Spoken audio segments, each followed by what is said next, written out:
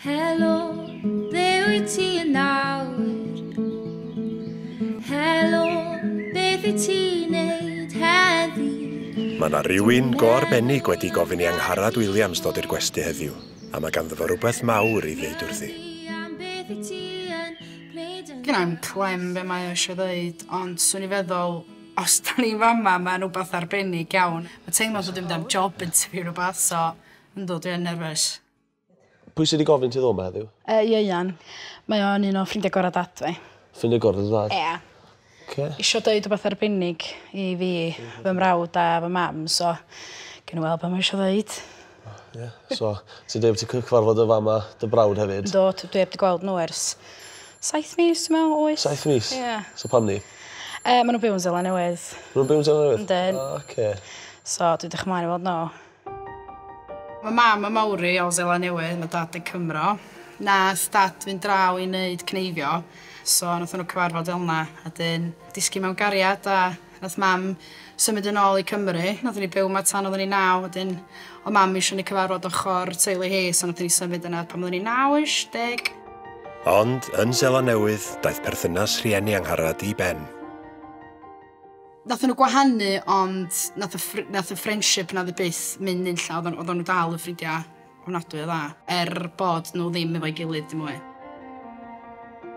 Ar ôl gwahanu, symudodd Angharad efo'i thad nôl i fferm y teulu yn mynydd Cennin ei Fionydd, gan adael i mam a'i brawd Aled yn Seland Newydd.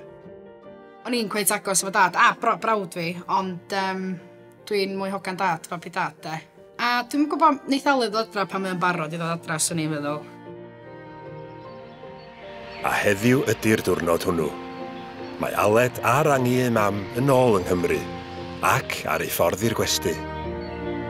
Maen nhw wedi teithio dros 11,000 o filltiroedd i fod yma, am fod ffrind gorau tad, Pritch, wedi deud i fod angen ei gweld nhw.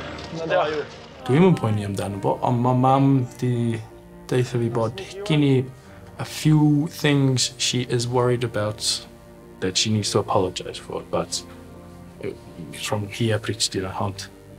Ia, dwi just hapus i bod yma ac more excited i weld pob, ia. Mae Angharad methu aros, dwi'n meddwl. Angharad cael wait. Ffwyn, she's just over here in the lobby. Thank you.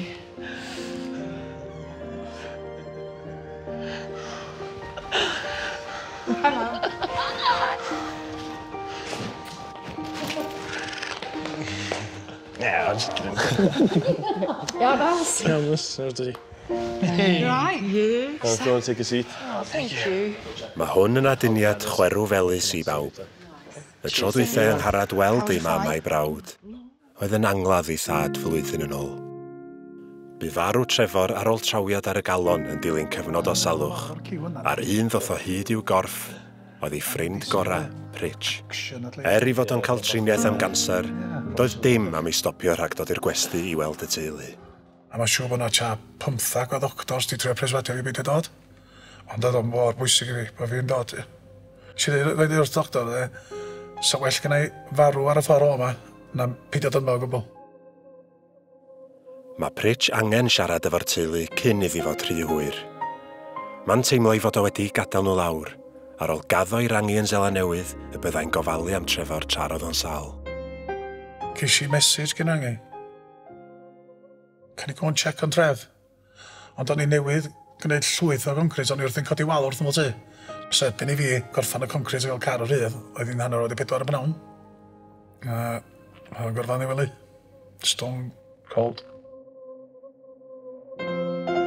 A fyth ers y diwrnod hwnnw, mae Ieuan wedi teimlo neuog.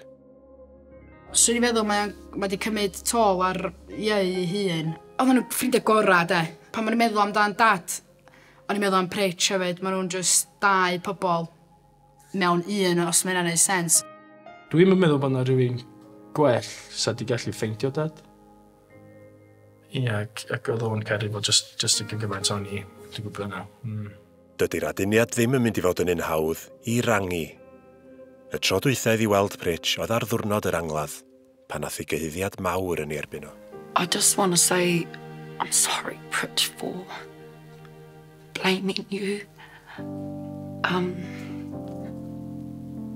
For Trevor's death, because not your fault. It wasn't his fault. Just happened. But in my grief, I blamed him. Dwi wedi colli met gorau, a dwi wedi gofyn i'w rhaid ei blant oedd yma, cos gynnau rhywbeth dwi eisiau gofyn iddyn nhw. A dim rhywbeth fedra i ofyn dros ffôn, a dwi eisiau gofyn o'i gyd efo'i gilydd. So nôl hyn di'r ffordd ora. Wonder what Pritchard's going to be saying to us. I don't know what he's going to say. I just can't wait to see him, to be honest. I know it's going to be special, obviously, but... Wow. Poor thing, he's been through a lot lately. Oh, no. I just hope he knows he's loved. Yeah.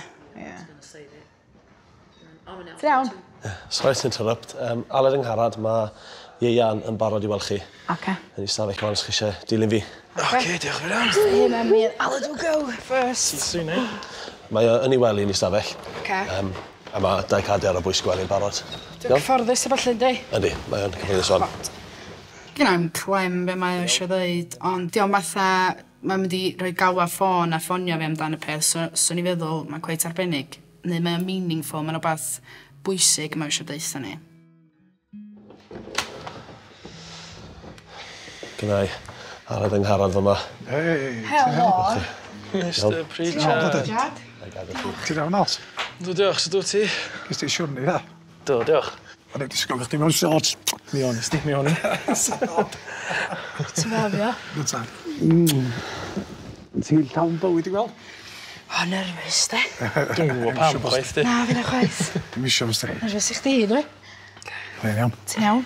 Mae'n anodd uffar o job heb eich tad, boes. Mae'n uffar o gollad, uffar o gollad.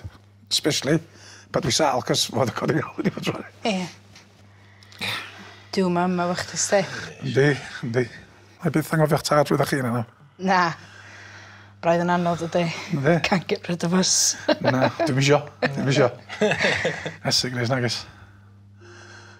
A gynnau rhywbeth dwi isio gofyn i'r ddau na chi de.